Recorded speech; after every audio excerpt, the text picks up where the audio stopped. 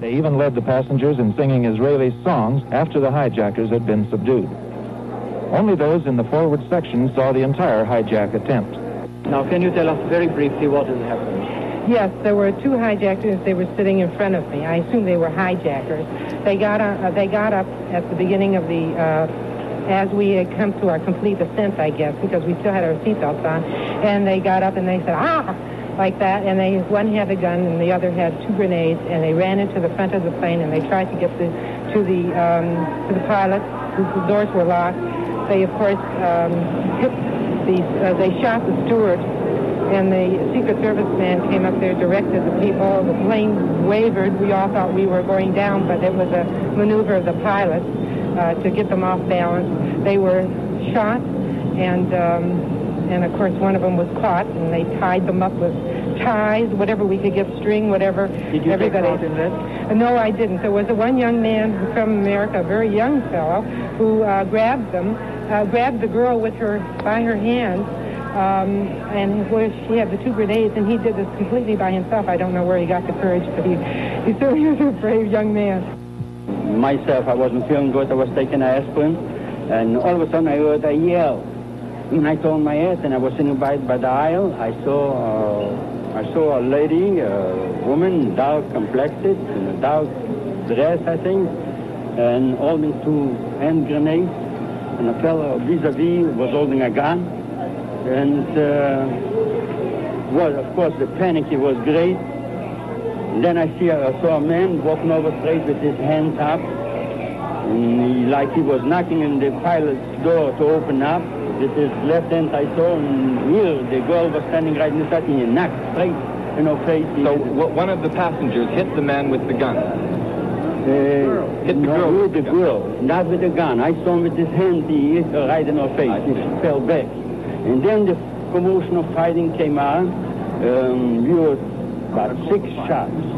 We heard, and then one fella got up in a white uniform. I guess that was the steward. He was all blooded all day, and he fell back to the floor. For a while, the panic was great, of course. And the co-pilot came out and he said, "Sit down, let it be, quiet, everything is under control. We've got him tied up." And then the pilot himself came out. But there was no fighting at all in the cockpit? No. They didn't open the door until everything was over. Also, 3 other jets were hijacked, and apparently it was all a carefully planned operation. One was Pan American, one was TWA, and one was SwissAir, all headed for New York. The Pan American was a jumbo 747 jet with 170 people aboard. It was hijacked as it left Amsterdam and forced to fly to Beirut, Lebanon, where it landed safely on a runway surrounded by police. The TWA flight was a 707 with 145 people from Frankfurt to New York. It was hijacked and forced to fly to Jordan. And the SwissAir was a DC-8 with 155 people flying from Zurich to New York, hijacked to Syria. The Palestinian guerrillas publicly claimed credit for all 4. This is NBC Sunday Night News, September 6th, 1970. Israel said today it is pulling out of the Middle East peace talks until the military situation along the Suez Canal is restored to what it was before the ceasefire. The Israeli cabinet issued a statement in Jerusalem saying it still accepted the American proposal for a ceasefire and for peace talks, but that the talks could not go on while the other side cheated. Officials in Jerusalem told reporters that the last straw to the Israelis was evidence that the cheating was still going on after Washington had asked Cairo and Moscow to stop the violations. The Israeli delegate to the peace talks, Ambassador Yosef Tekoa, will carry this word to the United Nations in New York, where the talks were to have taken place. They may still take place, but the UN was pretty gloomy this afternoon in any case. We have a late bulletin from the British Broadcasting Corporation, according to Reuters news agency, which says Israeli troops have entered Jordan. The BBC says Israeli troops crossed over into Jordanian-held territory shortly after nightfall tonight. David? In Washington, the State Department said nothing in public, and in private it said only it was disappointed and did not necessarily see this as the end of the peace talks, that it hoped they would begin before this month was over. President Nixon is in San Clemente, California. At the San Clemente White House today, American officials are not particularly concerned by the Israeli decision. They concede it is a fairly tough diplomatic move, but do not feel that the chances for the yarring talks have been seriously hurt. Presidential News Secretary Ronald Ziegler referred to the move this afternoon as apparently meaning a delay in the talks. People here were not surprised. They have been following the mood of the Israeli cabinet. They think there is a legitimacy to the Israeli attitude that if the Russians and Egyptians are not going to honor the present ceasefire, then why go further? It is also recognized here that the Israelis want to see how the United States performs, whether it can make the American peace initiative really stick. Even if today's move by the Israeli cabinet is not viewed here as too serious in itself, American officials do think it could be a stepping stone toward possibly more serious actions by the Israelis, perhaps military ones. Altogether, U.S. officials are extremely anxious to preserve the ceasefire and don't want to do or say anything to jeopardize it. But the critical issue remains, the missiles that, according to American evidence, the Egyptians have moved into the ceasefire area. American officials have been communicating with the Egyptians and the Russians, trying to get them to move the missiles out, but there has been no meaningful reaction yet. Herbert Kaplow, NBC News in San Clemente. NBC has learned the substance of Egypt's reply to the United States over charges it has violated the ceasefire by moving missiles into the standstill area west of the Suez Canal. The UAR denied it had moved any new missiles into the forbidden zone. Then the UAR asked the United States these questions. What reply does it have to Cairo's complaints that Israel has been violating the ceasefire? Can the United States guarantee the United Arab Republic that Israel will not attack Egyptian positions during the ceasefire? If there is such an attack, what specific action will the United States take against Israel to honor the American guarantee? Egypt also said that when it accepted the Rogers proposal for peace talks, it was assured the United States would not supply Israel with planes during this time, thus adding to its military superiority. But Cairo says Israel has received American electronic devices and guided missiles, and Secretary of Defense Laird has promised Israel Phantom jets. Today, Ambassador El Zayat of the United Arab Republic was asked for comment on Israel's decision to take no further part in the Middle East peace talks until, as it says, Egypt observes the ceasefire. It is without joy that I tell you this was not unexpected. As a matter of fact, when in July the government of the UAR took its historical and far-reaching decision to accept what was called then the American initiatives, we thought that we are doing that on the strength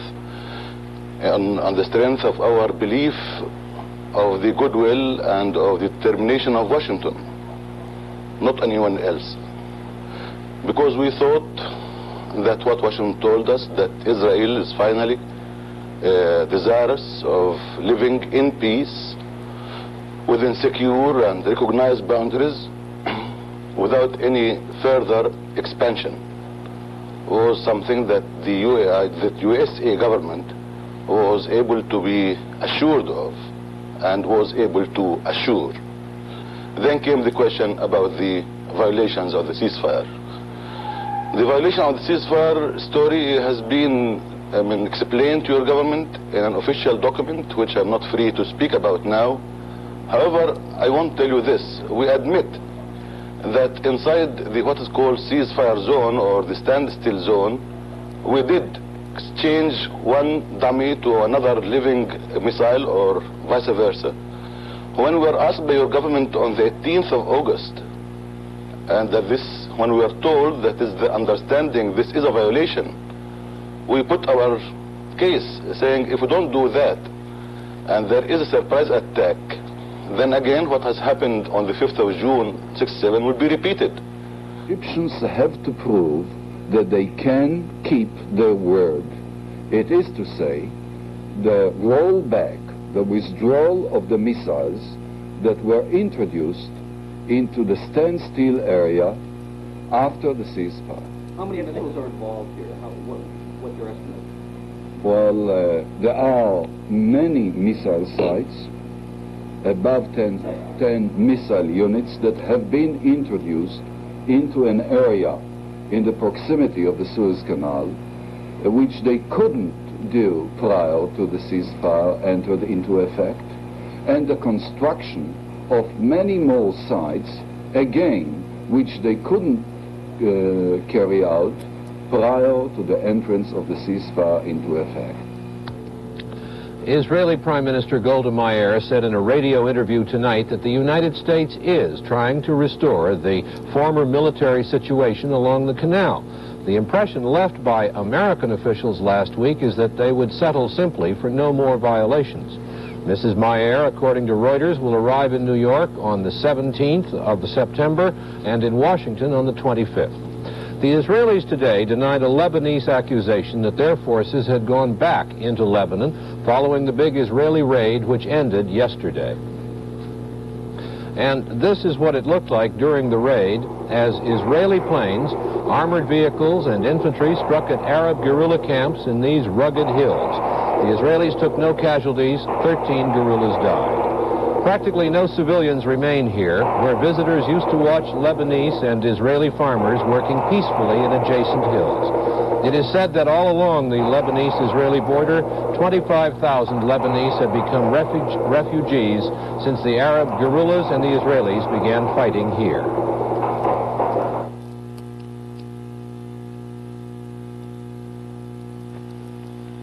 It's not the drink that kills on our highways, it's the drunk. The problem drinker, the abusive drinker, the drunk driver.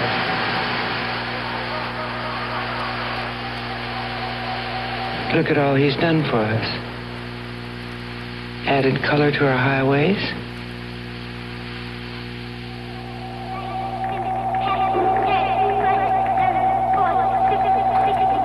Helped to eliminate the overcrowding in our schools.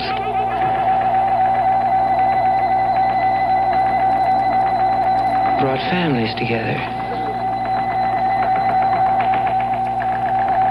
After all he's done for us, shouldn't we do something for him? If he's sick, let's help him. But first, let's get him off the road. Do something. Write the National Safety Council, and your voice will be heard. NBC Sunday Night News continues after this announcement. And now a word from the people whose job it is to fill this screen with the expected and often the unexpected, the special. In September, for example, the story of Western man in Civilization, a preview on NBC. On CBS, the story down here as Apollo 11 landed on the moon, a day in the life of the United States. On ABC, The Unseen World, from a cavity in a human tooth to this rare view of the sun. Today's Eskimo moving into the 20th century in The Ice People on NBC. On CBS, a look at America, where it's been, where it's headed, seen through its music. The story of George M. Cohan is shown in George M. on NBC. Today's reality is squarely faced in POW, Next of Kin on ABC, about captured Americans and their families. Television, in action every day, entertainment and information every day, but not in an everyday way. We make it special. The United States today gave the Cambodians 6 new utility helicopters worth in all $1.5 million, and more will be delivered tomorrow. Americans say the ships will be used for medical and logistic purposes. Today, incidentally, was the 19th anniversary of the first direct American aid agreement with South Vietnam. And in Saigon, American officers said 3 squadrons of Marine fighter bombers will be sent home, to be followed possibly by a couple of Marine infantry regiments. These sources also said that the plans now call for a force of only 20 to 40,000 Americans to be left in Vietnam by the end of 1972. Saigon is a city that is bursting at the seams. It was once called the Paris of the Orient. Now it's an overcrowded, dirty place to live. In the past 10 years, Saigon's population has grown from 500,000 people in 1960 to almost 3 million now. Traffic and resultant air pollution have become unbearable. The sewage system can't handle the load. Schools are overcrowded, and yet people continue to move in because the city is more secure than the countryside. Many of the refugees who found themselves homeless after Tet of 1968 are still living in camps scattered throughout the city. During the enemy's Tet offensive, 33,000 homes were destroyed in Saigon. 300,000 people were without a place to live. The director of the refugee center in Cholan said they get practically no aid from the government. Chan Chi is in need of some help. She says she's been living here for 3 years. She moved into the camp when her home was bombed by terrorists. For the past 2 years, the government has promised to move her into a new apartment building, but nothing has happened. Meanwhile, she's opened a small soup stall in the camp. Chan Chi says that she sometimes sells 5 bowls of soup a day and earns about 25 cents. She has 3 children to feed. Chu Chan is in better shape. He and his family of 7 live off the money he earns making picture frames. They all live in this small one-room shack. Chu Chan has been living in the camp here for the past 2 years. His home was destroyed by a fire during a battle between government forces and the Viet Cong. All of the 10,000 people living in this refugee center are waiting for the completion of a large housing project several blocks away from the camp. They've all been promised homes in the new apartment buildings when they're finished. Some of the buildings are already completed and people are living in them. The next group will be ready in about 4 months. Construction work in Vietnam is always agonizingly slow. This project is no different. When it's completed, it'll house 4,000 of the refugees now in the Cholan Center.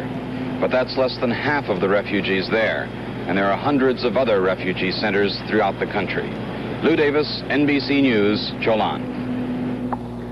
Dr. Salvador Allende, who won the presidential election in Chile, is a physician who never had a live patient.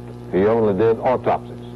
He drives a sports car, lives in an elegant chalet, wears only the most expensive clothes, and drinks the best whiskey. Also, he is the only Marxist who ever won a free election anywhere in the world.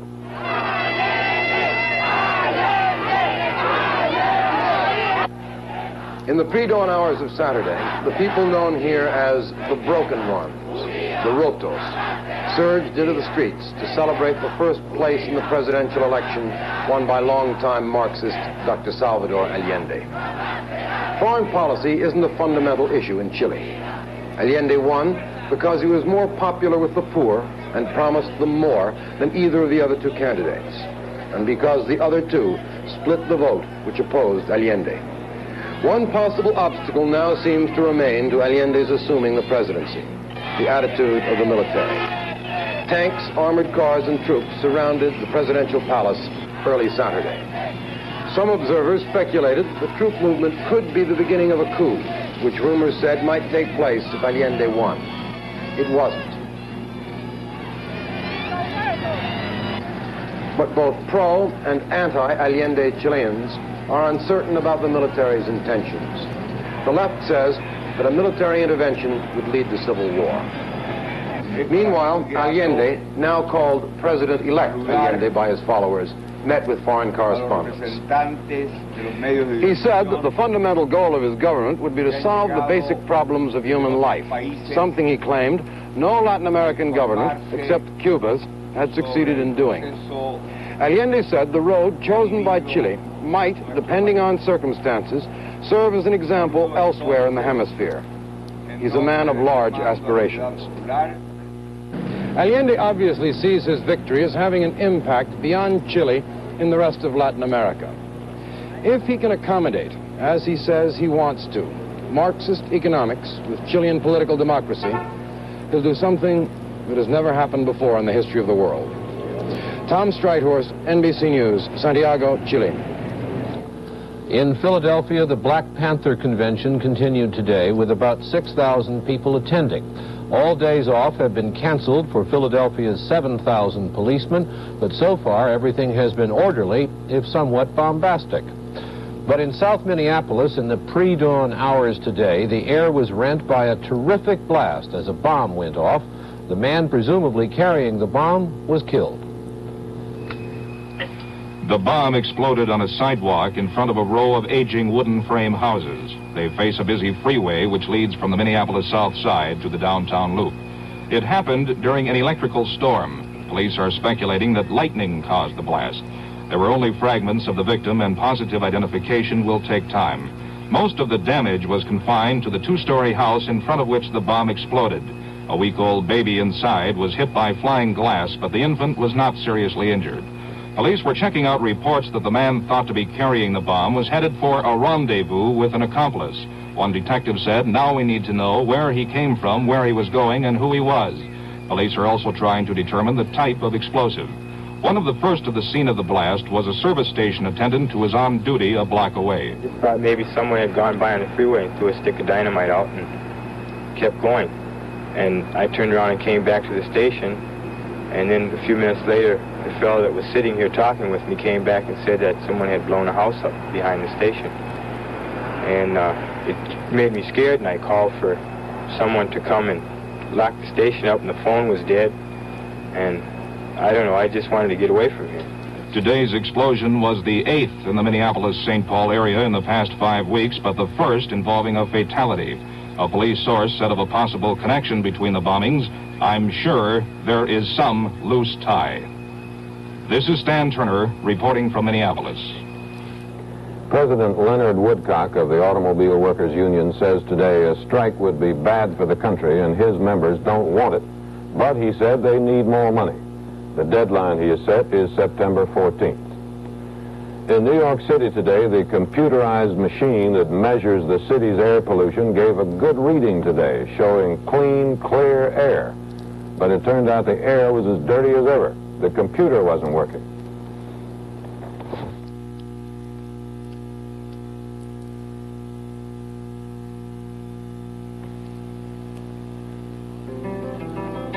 Not so long ago, only the few could go down that long road to college. Now there's many more who must go through that door that opens on the future of our land.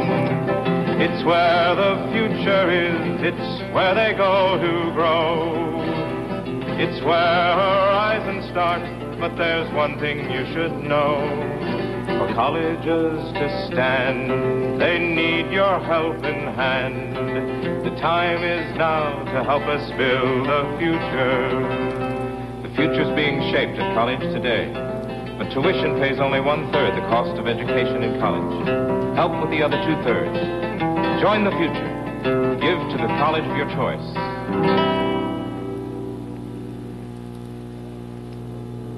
Earlier on this program, we reported from the Reuters news agency a report by the BBC that Israeli troops had moved into Jordan.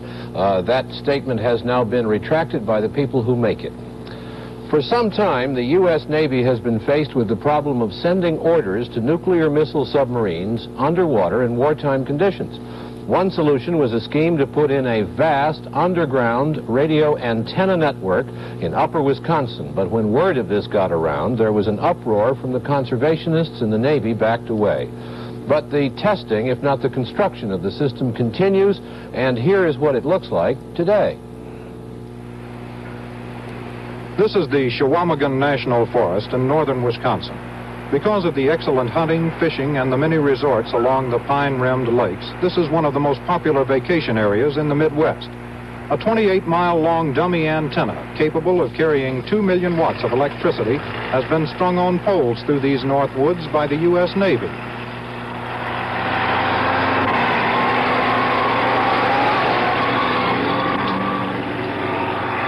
The Navy has also built a transmitter and a laboratory in the forest, and has spent $32 million on research for what is known as Project Sandgren. If they build Sandgren, the project could cost more than $1 billion. A network of underground cables and transmitters would provide one-way signals to missile-carrying submarines at depths up to 1,500 feet anywhere in the world. To do this, the antenna must be thousands of miles long. This system could cover the upper one-fourth of Wisconsin. Laboratory technicians are trying to find out what effect such a powerful antenna would have on telephones, television, fences, and even water pipes in the area. Most of the residents of the town of Clam Lake, Wisconsin, say the Navy has always paid the cost of eliminating any difficulties caused by the research, and the town has benefited economically. It helps the area, definitely. I mean, the workers around, helps all the business people in Clam Lake, and I can't see any disadvantage in it being out there where it's at. I'm sure the Navy would be the first ones to take it out if they thought there was going to be any harm. That's why they have this site here, is to test it out and see what's going to happen. You can call it flag waving if you want to, which a lot of people I see and hear on TV today think that's a crime. But I love my country, and I'm all for anything that will help protect us. The antenna could be laid out in a tic-tac-toe arrangement beneath the national forest with cables crisscrossing every 6 miles. Opponents of Project Sanguine are worried about the effects of an electromagnetic field on the ecology of this area. I have grave questions that have not been answered. Ecologically speaking, what is going to happen to our game? What's going to happen to our fish? They don't seem to really be worried about that, but they haven't any answers. The ecologists are worried about it. And of course that would destroy my business. This is our 50th year here as a family operating this business. And it's our lifetime work, so naturally I'm concerned. What kind of answers are you getting from the Navy? We aren't getting any answers from the Navy. That's our problem. We ask questions, but we get no answers whatsoever. Nobody seems to have the answers, even to simple questions. There is one other thing worrying the people of the North Woods. Many feel the Navy's Project Sanguine might set a dangerous precedent for turning national parklands set aside for the enjoyment of people into defense compounds. Dick Kay, NBC News in the Chequamegon National Forest. Officials in Washington said today that project may not get any better. Thank you and good night for NBC News.